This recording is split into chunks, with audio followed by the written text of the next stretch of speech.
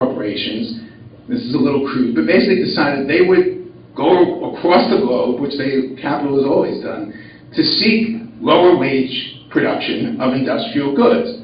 Now, in some ways, that could be good if people across the world, in the newly industrialized world, could organize, unionize, and if we had real democratic control over capital and real industrial policy, and we trained people to do higher value-added industrial production, machine tools, alternative energy, wind turbines. We don't have the industrial policy of Northern Europe, so even Obama's $5 billion, modest amount in the first recovery for alternative energy, we're importing those big wind turbines you see. 70% of them come from Germany and China. We don't produce them. A lot of the stimulus money is leaking out of America because we don't produce industrial goods anymore in this country. Now, it's a good thing when countries begin to, develop textile industries, develop basic steel. Countries like South Korea, Taiwan, did develop through that, building ships, whatever. But it only benefits ordinary people if they can unionize. One of the dirty little secret is, because China is this weird, supposed Marxist-Leninist state, but a capitalist state that represses union rights, Chinese workers are incredibly productive in the industrial sector, but they can't make wages that allow them to produce, to consume the very goods they produce. It's a classic Keynesian global dilemma. Ordinary working people can't consume the very goods that they very productively produce. You have heard, some of you read this little pamphlet called the Communist Manifesto. It's a classic crisis of overproduction and underconsumption. And what happened to American workers, because workers around the world, and we are internationalists, we believe that there should be a global working class that struggles to improve its living standards by forming unions, by getting involved in small d democratic politics, by trying to use democratic politics to lever the state, to improve their life conditions, to fight for decommodifying basic human needs like healthcare, education, housing. Hint, Americans, we have as a role to educate the most miseducated public as to, A, the minimal social rights they hold dear, and why, if we don't expand social rights, that is, using progressive taxation, the power of the state to redistribute income, to provide high-quality health care for all, housing for all, retirement security for all, there is already rampant radical class and racial inequality in this country. It's going to get worse.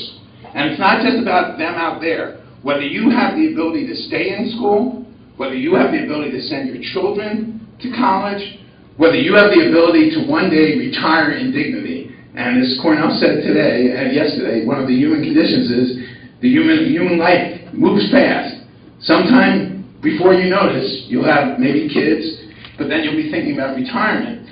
You don't have to be a radical. You can just be a German finance banker who wrote in the International Tribune the other day an op-ed piece saying, Americans have to realize that they're becoming more like the rest of the globe, and that ordinary people often can't privately save enough to provide retirement, save enough to send their kids to good universities. We're the only country in the world that has such a heavy private sector and such expensive schools. Everybody's, again, and what he said is, Americans are going to have to realize that progressive taxation is a good thing, that this is a backward country where only 35% of our income is transferred through taxation for public goods. Our roads are falling apart, our public sewage is falling apart. Look at any city, you'll see all this digging and stuff. It's because our gas lines, our sewage lines were built 100 years ago, they're falling apart. We only spend 1.5% of our GDP on infrastructure every year. Every other advanced developed country spends 3.5%, right? So our cities are falling apart. And unless we get up to and I'm not romanticizing, there's a lot of racism and anti-immigrant mobilization in Northern Europe, but it is true that if you're included in the Northern European model, there has to be a struggle to include everyone. If you're working class, you're much better off in Germany and Scandinavia and Benelux. I don't want to romanticize it. There's a lot of exploitation of immigrant labor, and there are huge struggles, and there's a lot of excluded low-wage people there too. But it's not as vicious because there is better unemployment, there is better housing, publicly funded housing, etc. And they spend 42 to 45% of their GDP through the public sector. one of the dirty little secrets is, I won't go on forever, they partly use a somewhat regressive tax called the value-added tax. They use the kind of more progressive version of a sales tax to fund it. But the point is that we can't have decent lives, and we don't have decent lives because kids, working class, and even middle strata kids can't afford to go to college. And we have to start critiquing the incredible inegalitarian nature of access to higher ed. We also have to talk, though, that it's a brutal society that says everyone should have their life opportunities, and those are the kids, determined by whether or not they like to sit docilely in classrooms and give back what faculty want when they're 15 to 22. Lots of people, you know, should be going back to school and retraining in their 20s and 30s, but also, let's be honest, everyone knows, even in the most even in the best varieties of capitalism, Northern European corporatism, whatever, education reproduces the class and educational background of parents. And we have to say that this isn't it's not a meritocracy, particularly when our meritocratic schools. You know that only 7% of kids at Ivy League schools come from the bottom half of the income strata. And a lot of the kids of color come from the global elite, come from immigrant families that brought a lot of cultural capital, etc. Education tends to, even in a more democratic form of capitalism, even under socialism, reproduces kind of the kids who had educational advantages at home. You should have a good life regardless of how you do in a meritocratic educational rat race at age 16. Your kids should have an equally good life.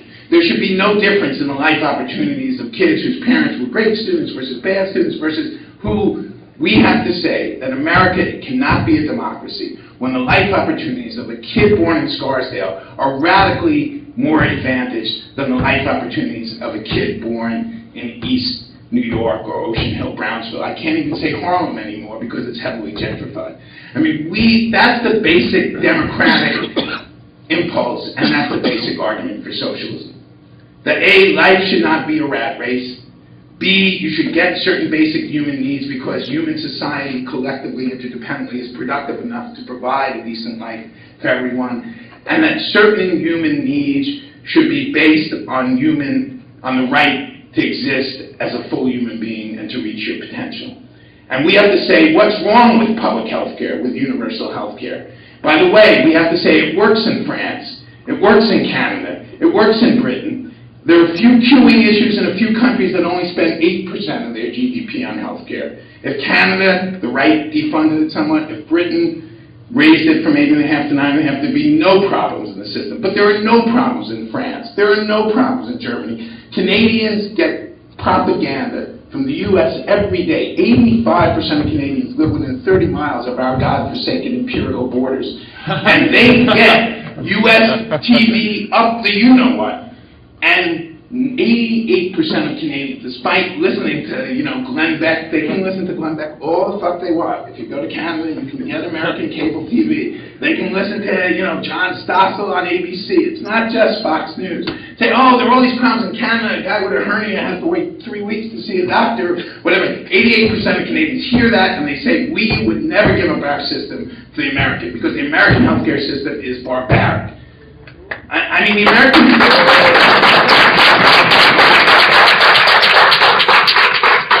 And we have to realize that, and then I'll talk briefly about the crisis and wrap up, the financial crisis and what to do. But we have to also realize, I mean, Marxists, go all over the map because everything's dialectically interrelated. But, we're going to hear people, look, with global migration, obviously labor doesn't have as much rights to be mobile as capital, and certainly doesn't gain rights, as much as capital gains, quote, rights. We have to realize, first of all, anyone who works in a society, they and their family should have rights of citizenship immediately. If immigrant workers stopped working in Northern Europe or the United States today, there'd be a mass crisis, and the upper middle class would be fucking freaking out. Because who's going to take care of the kids? Who's going to walk their fucking dogs? I mean, a society where people can hire, where upper middle class and upper class people can hire people to walk dogs, and where children in our inner cities have the life expectancy of people in Bangladesh. I mean, the first world is in the third world. I mean, it has been exploiting people in the third world for 400 years. Bangladesh is doing better. Right. No, I know. Well, Bangladesh is doing better because they at least have some textile industries and they don't have the corruption of Pakistan, and they're not. Yeah, it is true. But people are beginning to organize. But Gayatri knows a lot more about South Asia than I do, I assure you. Anyway, what I was going to say is, the point is that we have conditions, the bottom third of America is destined